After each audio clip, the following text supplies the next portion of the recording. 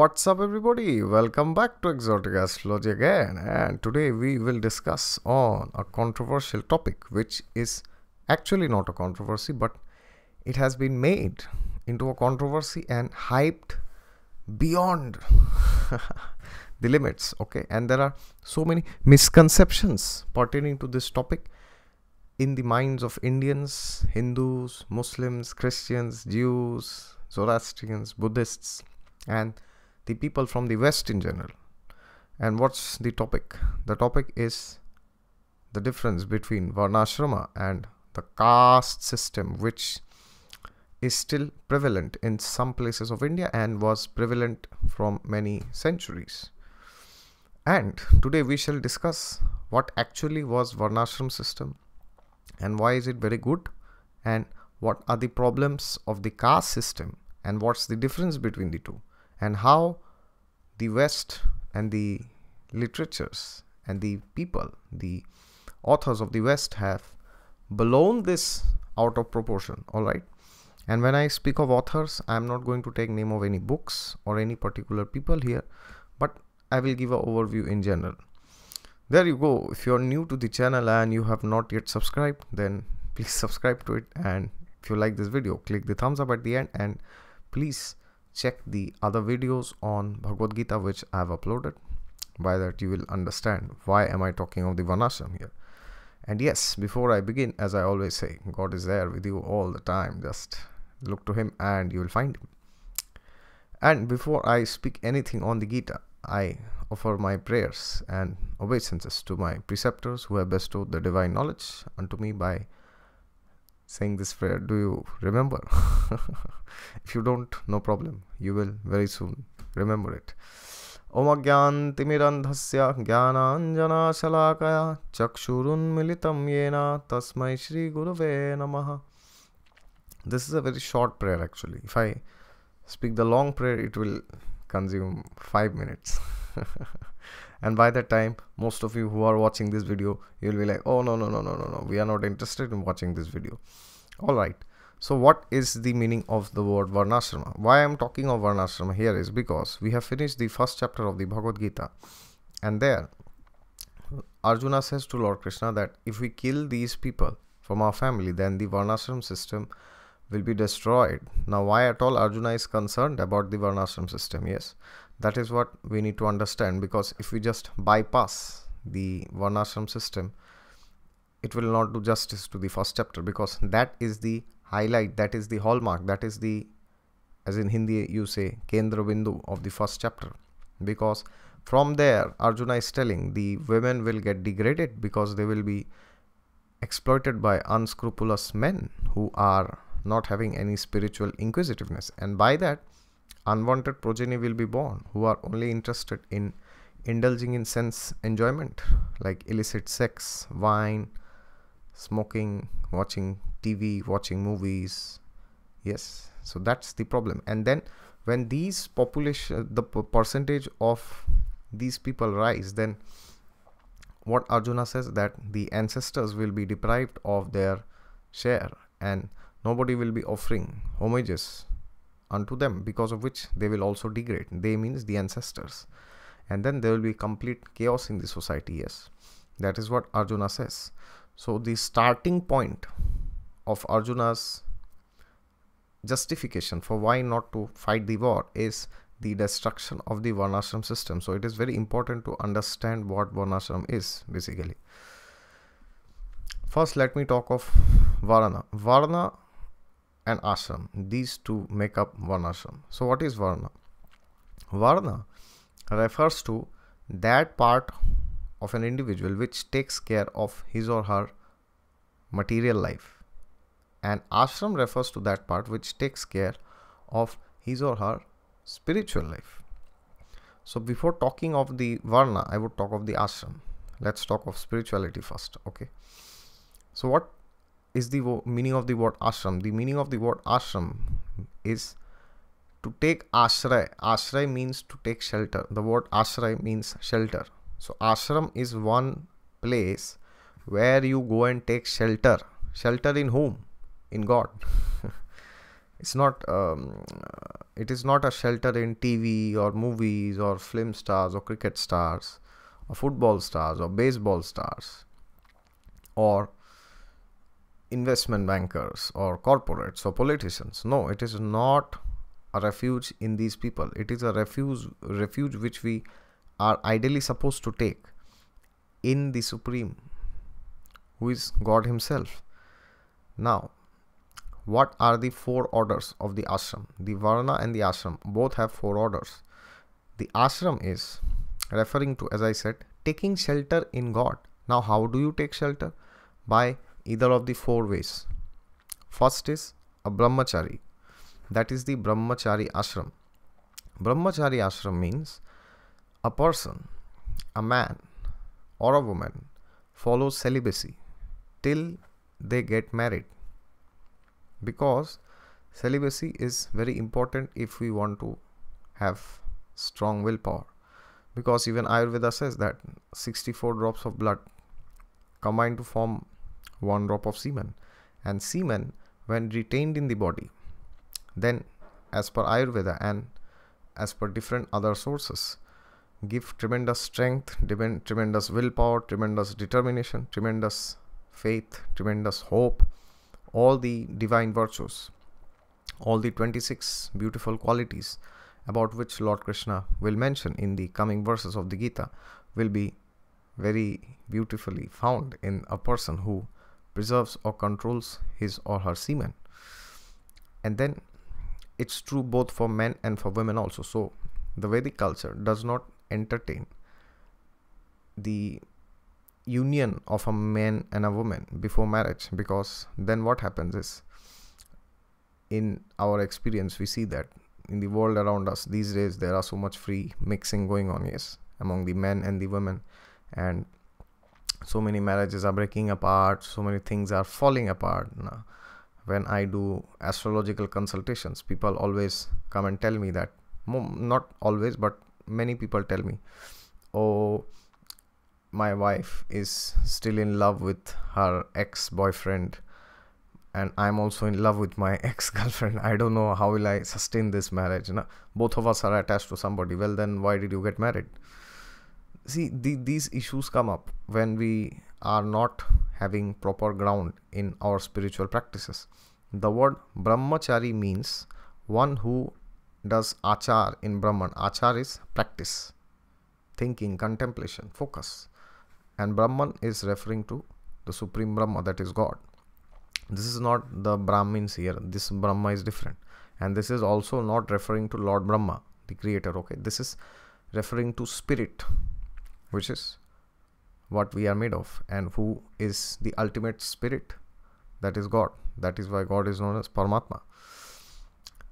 And the scriptures also describe that Lord Vishnu resides in the heart as the 4-handed Paramatma form. So a brahmachari, he or she, because even if you are a woman, you are not married, then you are ideally supposed to be a brahmacharini.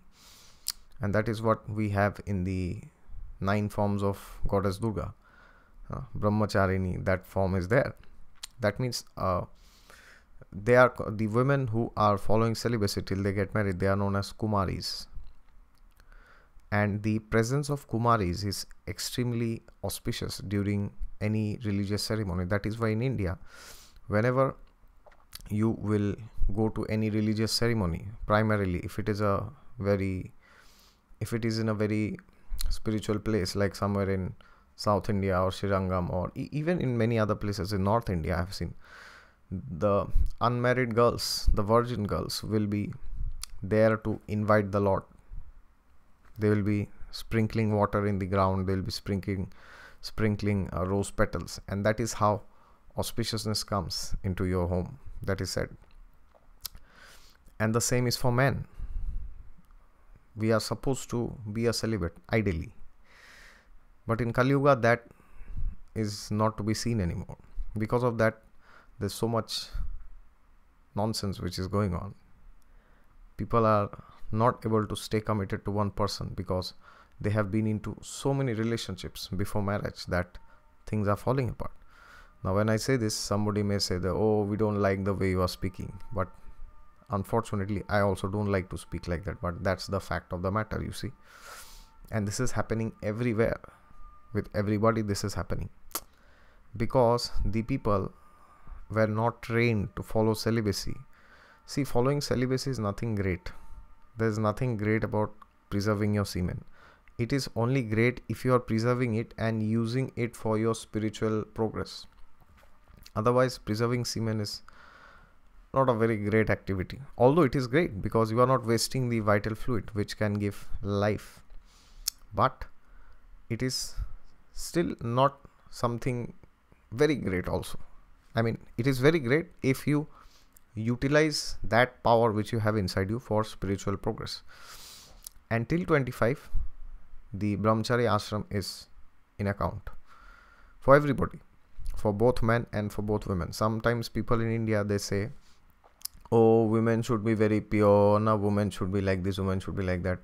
And for men, there are no rules, no restrictions. That's complete, sheer, brutal nonsense. If somebody is telling that to you, just show them this video, okay? That's complete nonsense. If anybody tells women that, oh, you should be like this, you should be like that, and I can do whatever I want, nobody has put any restriction on men. Well, if I start quoting the slokas for men, you'll have no place to hide your face, okay? So, there are no particular slokas which are quoted for men, that men should be pure, because it is already expected of them to be pure, okay? So if you're a man and you are watching this video and you think that you have a free license to do whatever you want, well then wait for karma to come. And on the other hand, if you're going on blaming women, okay, oh, she's like that, she's like this, you are inviting terrible karma onto yourself, okay? So now, the brahmachari ashram is there for everybody, irrespective of your gender. You're a man or a woman, you are supposed to follow celibacy till you get married.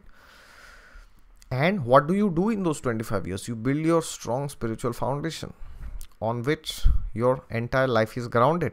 That is why you will see these people. Nowadays, so many people I know, many of my friends, either they are men or they are women. Most of my friends, they are completely headless. Headless means they may be working in big jobs. They may have big partners with whom they are into relationships, but they are completely headless. They don't know where their life is heading. Today you ask them what we will do, they will say, oh, I'll open a restaurant. Oh, tomorrow maybe I'll become an investment banker. Oh, no, we should do masters in abroad, right? In country like Germany. So you see, the things are changing. They are very much fickle minded. Today they are with this person, suddenly they don't like this person. Suddenly another person comes into the forefront, and then suddenly they don't like that person also. And then they are into another relationship, and then they find out, oh, that the earlier person was already cheating on them, and their minds are so much in distress. That is the story of every materialist in this world. That is because the people are not trained to follow celibacy. Yes, what to speak of the young generation, even the generation which was there in our father and our mother's times, even they were not taught all this. Maybe our grandfathers and our grandmothers would have been in that state. That is why we see that their lives were much happier, fulfilled, content, even if they didn't have much money. So that was the reason. And then after having strong foundation, we enter Grihastha ashram. The word Grihastha means Griha. Astha means one. Griha means home, and Stha means one who stays in the home. So Grihastha means one is married. That means the person stays in the home, he continues his occupation with children and his wife, and then you lead a God conscious life. What does it mean to lead a God conscious life? While many people think, especially in countries like India, or not in India, even in many other countries of the West, but especially in countries like India, if you go and tell them, oh, why don't you do this spiritual practice? Now, if you tell a householder, then what they will tell? They will say you two things. The first thing they will tell you is, we don't have time. Alright, that's a big fat lie which they tell to themselves. The second thing they will tell you is, oh, these are for sadhus, these are not for us. Okay, so in India there's a big misconception among the householders that no, spirituality, religion, all this is not for us. It is only for those people who are sitting in the forests. But the problem is there are no forests. That means if you go to the scriptures, if you take a notice of the grihastas and those who are renunciates, you will be surprised to know there are very few renunciates. There are very few people who are unmarried. Most of them, majority of them, even the rishis, the sages, they are also married. Otherwise, how are they getting birth? Those people who don't know the scriptures, for them, the moment you say rishi, they will think, okay, rishi means one who is meditating in the forest. He has nothing to do with material life. No, that is one of the viewpoints of a rishi, but that is not the ultimate viewpoint. The important factor that decides if you are a rishi or not is not which ashram you are in. Either you are a brahmachari or you are a sannyasi. We'll discuss about sannyas later. Or you are a grihastha. It is not important. Important is what are you doing by staying in that ashram. Now, as I said, the two big fat lies they will tell is, the first, if you ask anybody who is married anywhere, oh, why don't you attend this satsang? Why don't you attend this religious function? Why don't you attend the spiritual retreat which is going on? Then they'll say, oh, we don't have time. I'm sorry to say, but we never have time, but we make time, right? So if you are a man and if your wife tells you, oh, can you please give this to me, then even if you don't have time, you will do it, right? Because you love your wife. I mean, I'm considering you love your wife, okay? Taking that into consideration, I'm saying. Then, if your child asks you something, Papa, I want this, na, then will you not give the child? Even if you don't have time, you will give him or her, right? Why? Because you love the child. So there you see, we always make time for those things we value. Should I repeat? We always make time for those things which we value. Pause. Should I start? We always make things for those which we value. And that can include anything.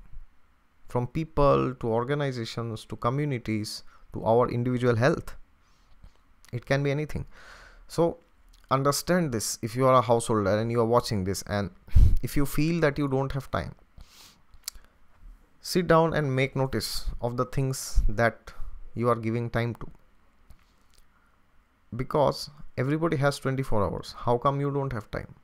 Now, I am not saying that you will have time like a renunciate, because they don't have families. But at least you are never so busy that you cannot even chant one mantra in the morning, one mala, right? That is not possible. When that happens, when you are simply wasting time watching TV. Yes, what's there in the TV? In most of the Indian households, I see whenever I go to my home, I will see they will see these Saas Bahu serials. Saas is the mother-in-law and Bahu is the daughter-in-law. And the same thing is going on. The same old garbage is there from last 20-25 years. From the time I was a child, the same garbage is going on.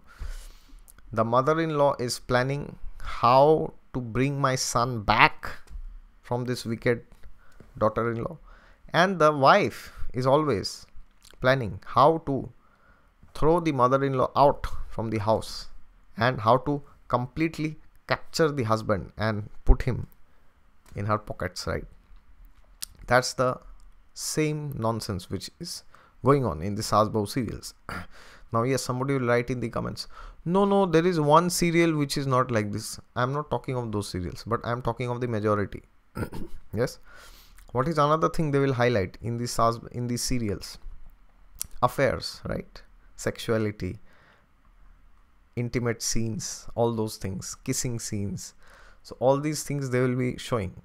And the women of the family and the men and the children, as soon as they will sit down to have dinner, well, in Kali Yuga they will have dinner together. That is also a big question mark. But considering in some families in India, still they will have dinner together. then they will be seeing these serials. And what are they seeing? Whenever I go home myself, I see myself, okay, there's this serial going on, what they are showing, okay, now there is some fight going on in the mother-in-law and the daughter-in-law. I mean, how in the universe is that conducive for your family life? Seeing fights, that is not conducive. Yes. So if you are wasting time, then other things are there, like news. Now somebody will say, oh, are you saying don't watch news? I'm not telling that. You can watch news. There's no problem with news. It's great to know what's going on in the world, what's going on in the universe. There's nothing wrong with that. But if we are taking news as a means to have that, to fill that void which is there inside us, yes, endless useless debates. In India, I have seen there are channels where they will have debates on certain things, and then what they will do, they will invite a person who has done bachelor's from somewhere in Delhi, and then they have done masters from somewhere in UK, and then PhD have to be from either US or Australia. All right, other countries are not allowed. And then they will come and they will start debating, and they will use phrases like, okay, I don't agree with you, but let's agree to disagree. These are phrases they will use, and they are debating on the same old nonsense. Like if I go to my home, I see they will be seeing this one channel. I will not take name. So what this channel will do, every other day, they'll bring guests from Indian army, and then they will bring the same guests from the Pakistan army, and they will debate. Okay, if Pakistan attacks India, who is going to win? And if India attacks Pakistan, who is going to win? For God's sake, nobody is going to win. Both are going to be destroyed, because both are nuclear powers. Yes. So if somebody thinks that if India attacks Pakistan and then India will be in a very good shape, well, maybe you don't know about the strength of Pakistan. And of course, if Pakistan attacks India, Pakistan will be wiped out of the face of earth, right? We all know that, because the size is very small. But either ways, whoever attacks, it will lead to total destruction. Everybody knows. And that is why none of the countries are attacking. They could have thrown nuclear bombs 20 years back, 30 years back, when India tested in Pokhran. But they know they are not doing it. Some skirmishes in the border is an exceptional case. But when I am saying a war, I am meaning full-fledged nuclear war. That is never going to happen. And if it happens, both the countries will be destroyed. Okay, now somebody will write in the comments, oh, are you telling India is weaker than Pakistan? I am not saying that. But at the end of the day, both are nuclear powers. If there is a fight, it will be catastrophe. So don't worry, the governments are intelligent enough, so they will not do such blunders. Neither India has the courage, neither Pakistan has the courage. Oh, now some BJP follower will say maybe, oh, are you saying Narendra Modi is a coward? No, I am not saying anything. It has nothing to do with BJP or Congress or Narendra Modi. It has to do with some sane human intelligence. And I know the Indian Prime Minister Narendra Modi, he is a sane person. So he will never do such blunders. Okay, let's attack Pakistan. India is going high in the economical race. India's economy is improving. Why should we waste time fighting with countries like Pakistan? And even Pakistan has so many problems. Why in the universe will Pakistan waste time fighting with countries like India? What will Pakistan get by fighting with India? Nothing. Both are going to lose simply. Alright.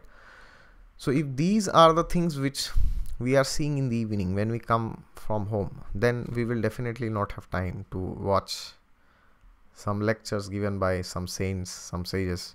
Alright, so we never have time, we always make time. So Grihasthas have to understand this. And every weekend we should visit the holy place. Holy place doesn't mean you go to a holy dham. Holy place can be anywhere. It can be within your city, it can be in your next door. Holy place is a place where holy people have gathered. That is the definition of a holy place. Holy place is not Mathura. Holy place is not Vrindavan. Holy place is not Srirangam. They are also holy places. But holy place is one where God is present through his followers, through his devotees. And where we go and listen about him. And by that we gain enlightenment, and we also give that knowledge to others. That is the definition of a holy place. So grihasthas have to understand that they will never have time. They will always have to make time. Okay. And then we have the third order, which is vanaprastha. Vanaprastha means that happens generally after 50s or 55 or 60s, you can say. The husband and wife, they will stay together, but not in the home. They will leave the home and they will go and spread the message of God. Vana means forest. Now that means a couple who is staying in the forest, which doesn't mean that you go and stay in the forest, but it means that you go and spread spiritual wisdom in the forests, which means outside your home. That means wherever you go, you become a beacon of enlightenment. But the prerequisite is, for that you have to, first of all, till the age of 50, lead a God-centered life. Otherwise, you cannot become vanaprasthas. Then what happens? You become simply a matter of joke in the society. Have you seen how they make a fun of the old people? I've seen in places, my God. Some people, I know, their daughter-in-law will come and beat them also sometimes. That's horrible. That's horrendous.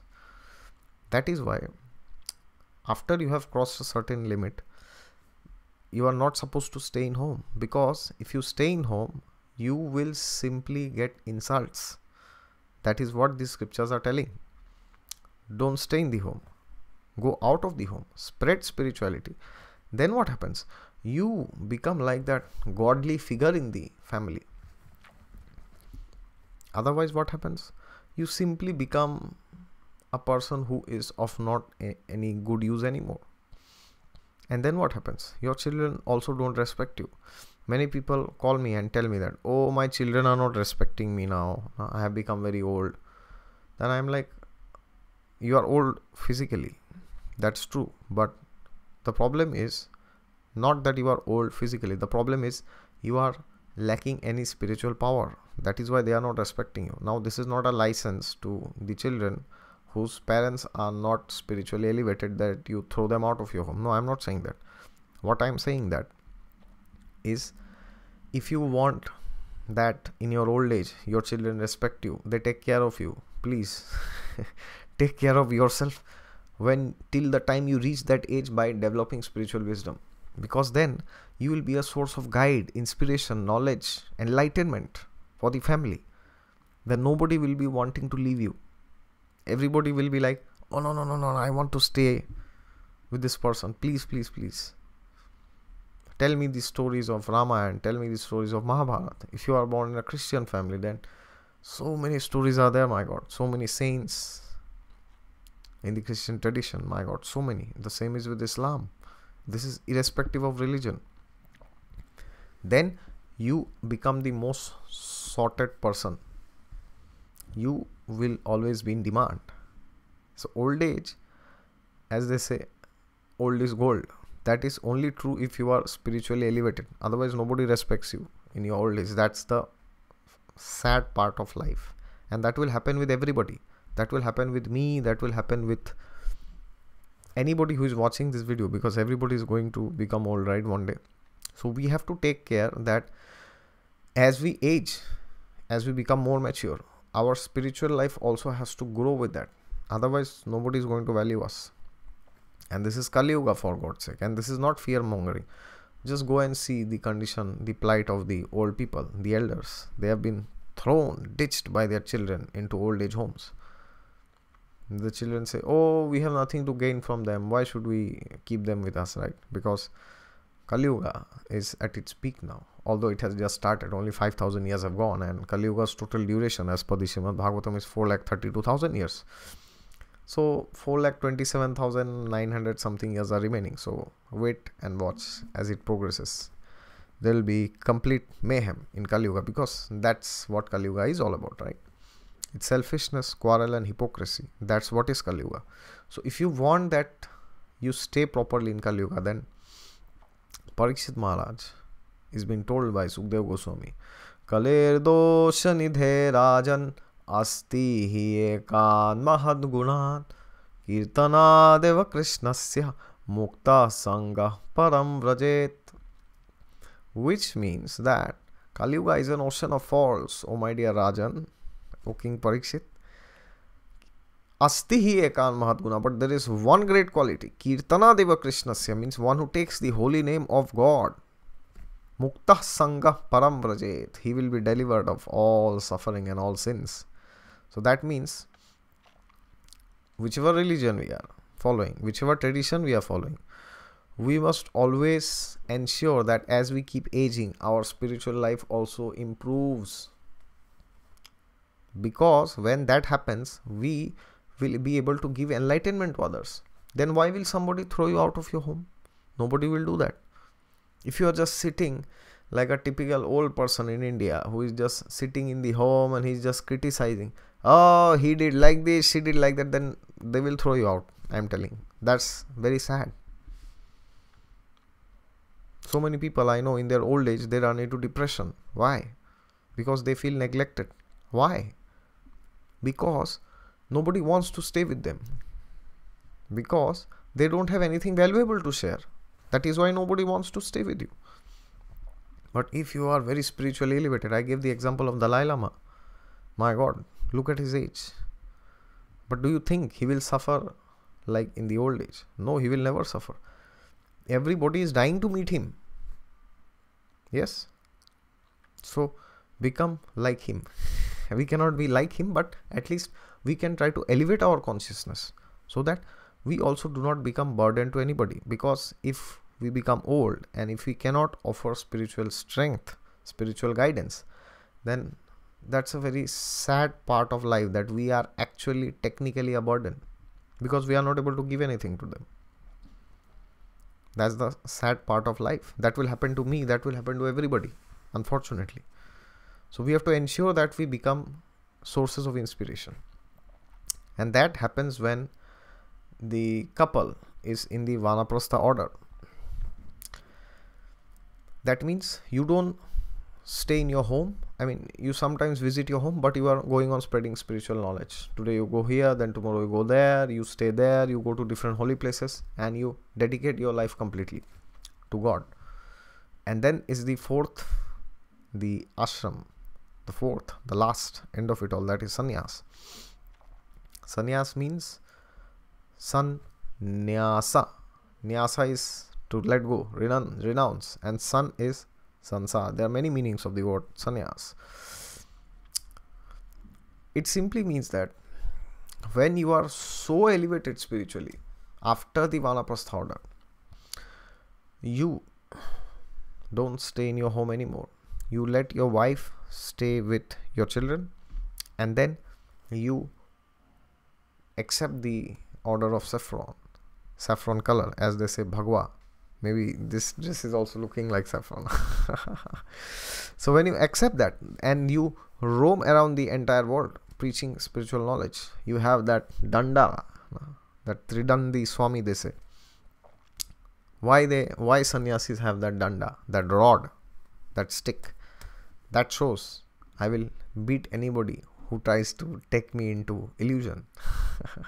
No, not physically, but categorically. It simply means that I am not going to listen to the mundane things because I have dedicated myself completely to God. And there are different levels of sannyas: Kutichak, Bahudak, Parivarachakacharya, and then there is Paramhamsa, about which we will discuss later. But these are the various ashramas which are there in the Vedic context. And in today's video, I could only discuss about the ashram part, and in the next video we will discuss about Varna. Alright, that is quite of a controversial topic. Actually there is no controversy, but people have made it into a controversy. Okay, so what I want to say about the ashram is a place, either you are a brahmachari or you are a grihastha or you are a vanaprastha or you are a sannyasi. It simply doesn't matter. Because if you read in the scriptures, as I gave the example earlier, most of the people are householders. Oh my God, what is he telling? No, I am speaking the truth. Let's count. how many renunciates and how many householders. Now it gets interesting. Hanumanji, celibate, renunciate. Bhishma Pitama, renunciate. Sugriv, householder. Jamvan, householder. These are from Ramayana. Then we have from the Mahabharata. In Ramayana there's Vibhishan. He's householder. Ravana is also householder. Then we have from the Mahabharata, we have Bhishma's example. Then we have Yudhishthira Maharaj, householder. Arjuna, householder, to whom Lord Krishna personally spoke the Gita. Can you imagine? Lord Krishna is himself a householder. He's not going to the forest and staying. Then we have the example of Bhim, householder. Nakul, householder. Sahdev, householder. Kunti Maharani is also householder. Draupadi, the epitome of perfection in spiritual life. She has 5 husbands. My God. That's like 5 different ashramas simultaneously. She's a householder. Then who else? Sukdev Goswami, celibate, who spoke the Bhagavatam. Parikshit Maharaj, who heard the Srimad Bhagavatam. He is householder. Rishabdev, householder. Maharaj Nimi, householder. Maharaj Prithu, householder. So many householders you see. And in Srimad Bhagavatam we have the example of 12 Mahajans. Out of them, majority are householders. Should I quote the shloka again? My God, I am always tempted to quote this shloka again and again. Swayambhu Narada Shambhu Kumaro Kapilo Manu Prahalado Janako Bhishmo Balir Vaya Sakhi Vayam. So let's count. Swayambhu. Swayambhu is Lord Brahma himself. Lord Brahma is a householder. Narada. Narada is he's the Manas Putra of Lord Brahma. He's a renunciate. Narada Muni. Narada Muni Bajaye Veena. One who goes and sings Narayan, Narayan wherever he goes. Swayambhu Narada Shambhu. Lord Shiva is another householder. We all know about his wife, right? Goddess Parvati. Swayambhu Narada Shambhu Kumaro. Kumaro means they are the 4 sons of Brahma. They are renunciates. Swayambhu Narada Shambhu Kumaro Kapilo. Kapil Muni is one of the incarnations of Vishnu himself. He is also a celibate. Swayambhu Narada Shambhu Kumaro Kapilo Manu. Manu is Swayambhu Manu and his wife Satarupa. They are householders. Prahalad, one of the greatest of all Mahajans. Prahalad Maharaj, we all know about him. He is a householder. Janak. Janak is father of Sita Devi. He is also a householder. Bhishma, he is renunciate. Bali is Bali Maharaj, who gave the 3 worlds to Vaman Dev, Vishnu's avatar. He is also a householder. Vaya Sakhi is Sukdev Goswami. He is a renunciate. Vayam. Vayam means Yamaraj is telling this to the Yamadutas. That means we. That means myself included in that. Yamaraj is also a householder. So there you see, out of these 12, 7 are householders. Bharat Maharaj, householder. See, so many householders. So if you go and tell that, oh, I am a householder and I don't have time to practice this, practice that, to these people, they will start laughing at you. They will say, oh my God, you're such a fool. Don't make fool of yourself. Don't cheat yourself. Alright? Make time for spiritual pursuits and then you see how your life improves. God will come and tell, look, I am here. Always. I was always here, but the only difference is you never look towards me. Alright, it has been a very long video. I will not torture you more. And I am surprised if you made it this far till the end. Alright. If you are new to the channel and you have not yet subscribed, then please subscribe to it. And if you want a personal consultation from me, then please approach me in my website below. Alright. And if you like this video, click the thumbs up. And in the next video, we will discuss about Varuna. Alright. There you go. Until next time, wish you good luck with your ashram. See you. Tata.